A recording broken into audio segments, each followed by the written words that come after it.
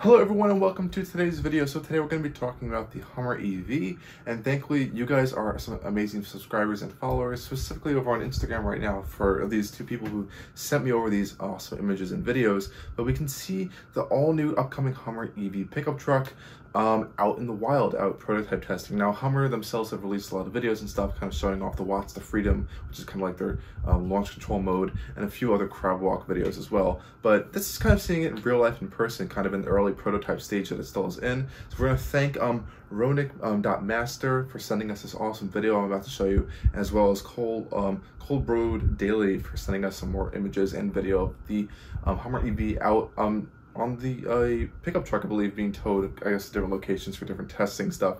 So thank you guys for sending this, and let's kind of go through some of the stuff about the Hummer EV, talk about it, and go through some of these videos.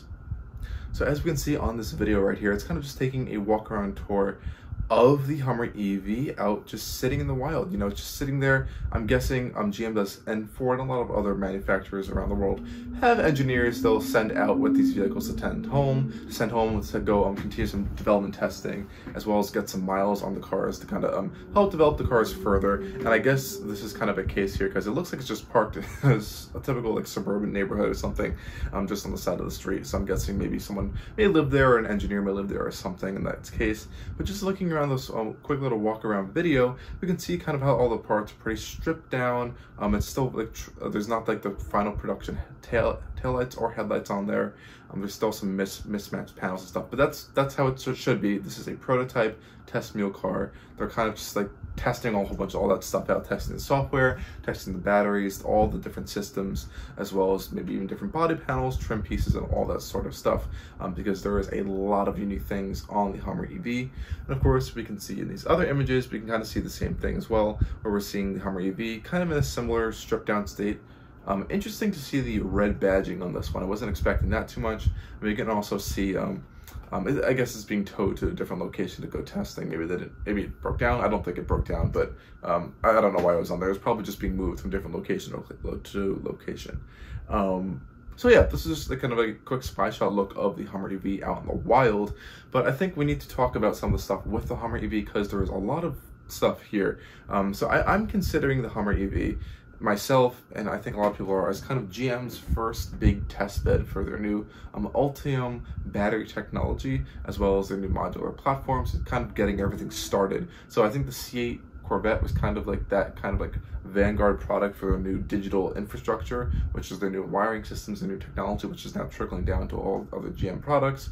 And I think the Hummer EV is kind of that sort of like vanguard, like big project that's kind of pushed the way for their new EV technology.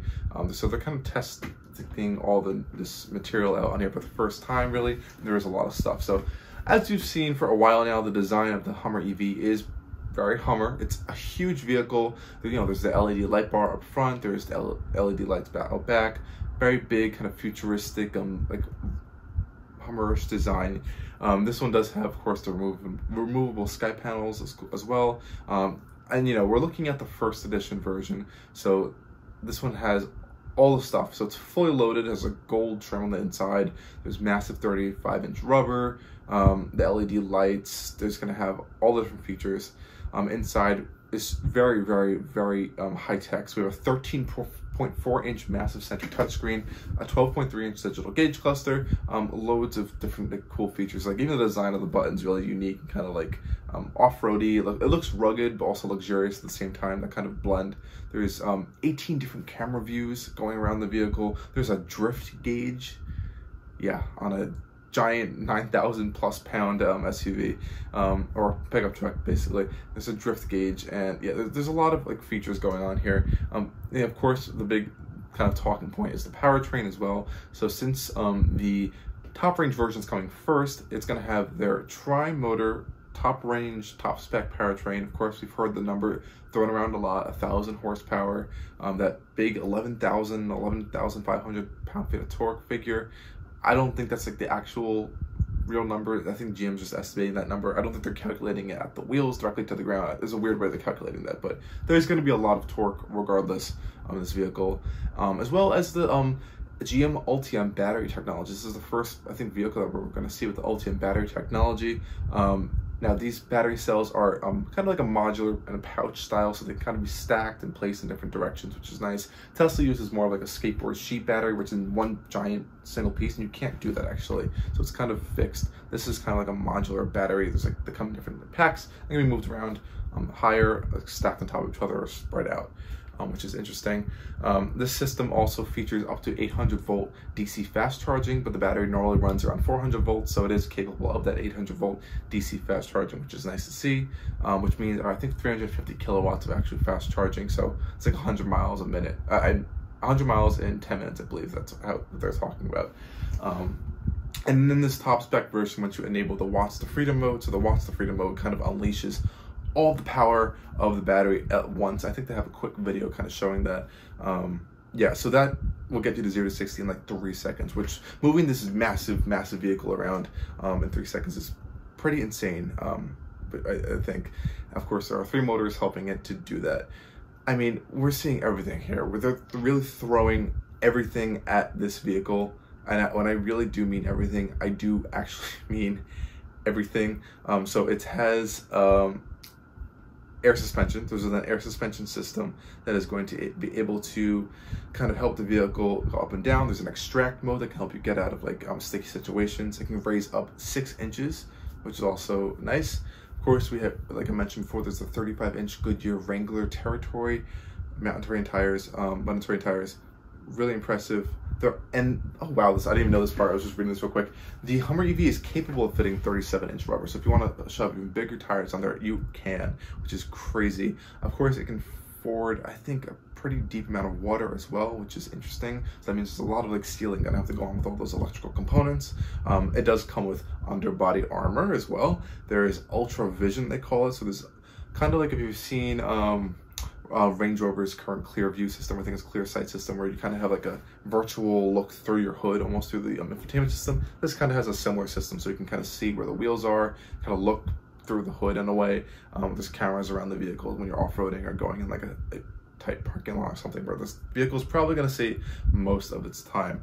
Of course, and one of the other big highlight features is the CrabWalk. So basically all the wheels are able to turn in one direction or another at very low speeds, and the vehicle can almost walk diagonally, a little bit kind of diagonally more than directly horizontally, but it's pretty impressive. And there's, I think, a video somewhere, I can't find it right now, I've been trying to find it all day, of a whole bunch of the Hummer EVs kind of on a highway, just crab walking across each other, which is really funny. So I'm sure we're going to see that a lot. I'm sure it's going to be one of the highlight features, kind of like all over social media. And just real quick, on this top end version, we're going to see around, they say, estimated over 350 miles of range. This is probably going to be an absolutely massive battery pack. I don't think anyone has an official kilowatt hour size of the battery pack, but it's probably going to be huge. They say a 24 module double stacked Ultium battery propulsion system. That's crazy. That's sending power to 3 different motors, moving like over 8,500 or almost like 9,000 pounds or something. It's crazy. So I'm sure it's a huge battery pack. So I'm sure if it was a smaller vehicle, it probably would have gotten an incredible amount of range, but 350 miles of range in this type of vehicle is still actually pretty impressive. On the technology side, of course, we talked a lot about the technology stuff. There's some other gimmick stuff as GMC's multi-pro tailgate, as this is still technically a GMC Hummer at the end of the day. And of course, they are offering it with the newest generation of Super Cruise. So Super Cruise is not only going to be on Cadillac anymore, it's going to spread out throughout the GM vehicles. This one is going to have Super Cruise as well, so it's kind of like an autopilot style system, but like, you know, adaptive cruise control on certain highways. This one's a bit more restricted to like more of the highways that they've already mapped out, so it's a little bit more restricted in that sense.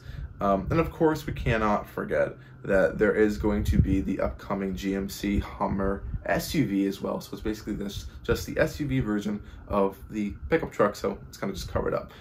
So that'll be coming later on, even further later on than the EV pickup. And let's talk about that later on part, because I think that's pretty important. So coming up first is the first edition, the first limited first edition. Now it's gonna be top spec. It's like over $100,000 or something like that. It's crazy expensive, and they say it's gonna come out around late next year to 2023. Then we're gonna have the official kind of like range. So we're gonna see in 2022, late 2022 to early 2023, we'll have the EV3X. So that's the top range version without basically the first edition packages. That's gonna cost $99,000. I'm sure there's gonna be dealer markups as well, and of course options. And that one's gonna have the 3-motor powertrain as well. Then later on in late 2023, hopefully they're going to try to expedite this stuff. We'll see the EV2X, which will be $89,000. I think that's going to have a smaller powertrain. I think 2 motors instead of 3. And then finally, we'll see the base spec EV2, which is going to be around $79,000. And I believe that one's rear-wheel drive only, since it's just EV2 and EV2X or something like that. And that's coming all the way out in like 2024. So this is a long drawn out kind of process. And I believe the Hummer SUV, the SUV version, the GMC Hummer EV SUV, a crazy long name, that one's not coming out for a while. So if you guys really want that one, you're gonna have to wait on that. I believe it's coming out in 2023 or 2024. So we still have a long while to go for this. And GM does have a lot of other EV products they're working on throughout all their brands. So Cadillac, Chevy. I don't really know too much about Buick in the US, but I know Buick's doing a lot of stuff in China. But regardless, there's a lot of stuff in the EV segment that's coming. So thank you guys for just enjoying this quick little video, talking a little bit quickly about the GMC Hummer EV, as well as just looking at these cool spy shots that you guys, your amazing followers, have sent over for me to use. Thank you again, and stay tuned for a lot more videos coming soon.